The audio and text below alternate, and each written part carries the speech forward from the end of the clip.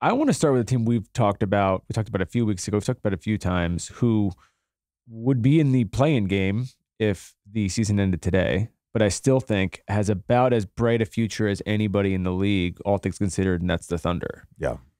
You seem like a big Thunder guy. It's impossible to deny it at this point. Yeah. You have a superstar in Shai. You have arguably a potential superstar in Jalen Williams. You have Josh Giddey, who I think is 20 years old right now, and we don't know how good he's going to be, but he's having a great season this year. They're 10th in net rating at the moment. We haven't even talked about Chet. And then all the picks.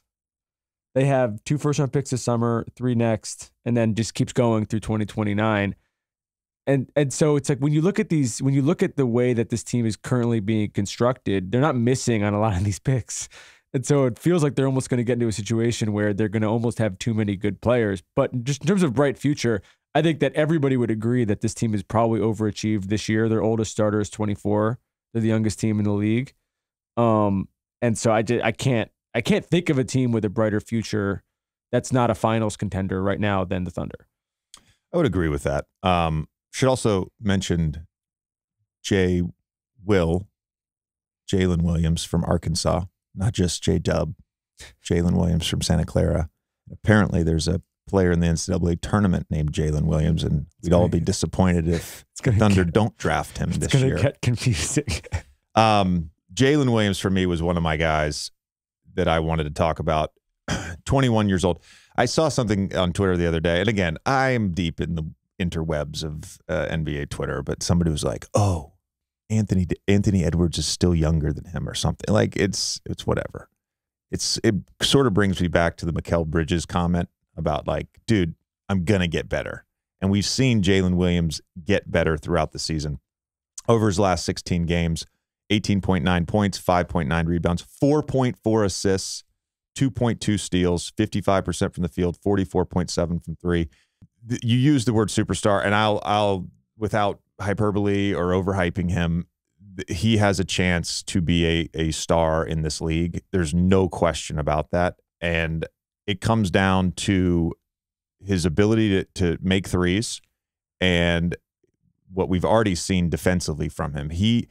I did a summer league game. I've called an Oklahoma City game in person. The thing that strikes you about Jalen Williams is his size, his frame, his length, the size of his hands. Like he's just a big human being who has dribbling skills and shooting skills and can attack the basket and can guard.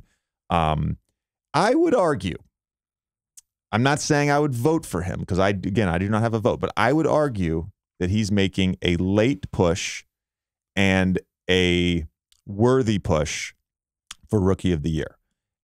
If you just look at, and again, I want to talk about roles in a second, but if you just look at the advanced stats for Jalen Williams versus Paolo Banchero, Jalen outshines him in nearly every advanced stat, whether it's true shooting percentage, offensive win shares, where Paolo is a negative offensive win share on Basketball Reference, defensive win shares, of course, win shares per 48. Like you could make a strong argument that Jalen Williams has had a better rookie season than Paolo Banchero, counting stats aside. But that's where we get into role. And Paolo Banchero has been asked to be a primary shot creator on the Orlando Magic. And like all young players, he has struggled at times with efficiency. His three-point shooting was god-awful in February, 1 of 33, I think, for the month. And so I'm not saying I would vote for Jalen Williams if I had a vote, but I think it's this race where it felt like Banchero for months and months and months was the runaway favorite on this. Jalen Williams is definitely in the conversation along with Banchero for Rookie of the Year.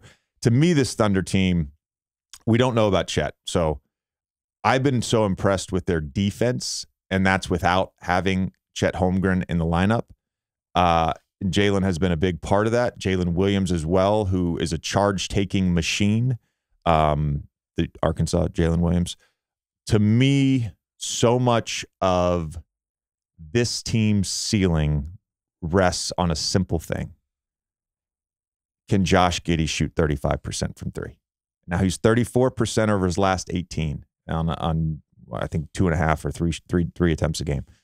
But for me, if Shai's not going to become a high volume 40% 3-point shooter, and your shooting is essentially with Isaiah Joe, then Josh Giddey has got to be the guy, because Shai's going to have the ball in his hand so much. Josh Giddey has got to be the guy that eventually becomes a 35%, 36% plus 3-point shooter. Again, we're just going to keep running into these math problems, no matter how good you are at driving and getting to the free throw. Like, you need to be able to make threes at an efficient clip in the modern NBA. I was looking back at the Clippers trade, at the Paul George trade from 2019. It was PG for Gallinari, SGA, first-round pick, which turned into Trey Mann, first-round pick, which turned into Jalen Williams, a Miami first-round pick, which they're going to have next year, 2 future Clipper first-round picks, and then 2 pick swaps in 23 and 25. Yeah, Sam Presti knows what he's doing. There's a world that turns into the best trade of all time. We could look. We've rehashed it and we've talked about it. We even talked about it with Kevin last year. The James Harden trade. Do I think Sam Presti pulled the trigger a year too soon? Yes, I do. I would have run it back. Had James Harden play out his restricted free agency year. You just made the finals.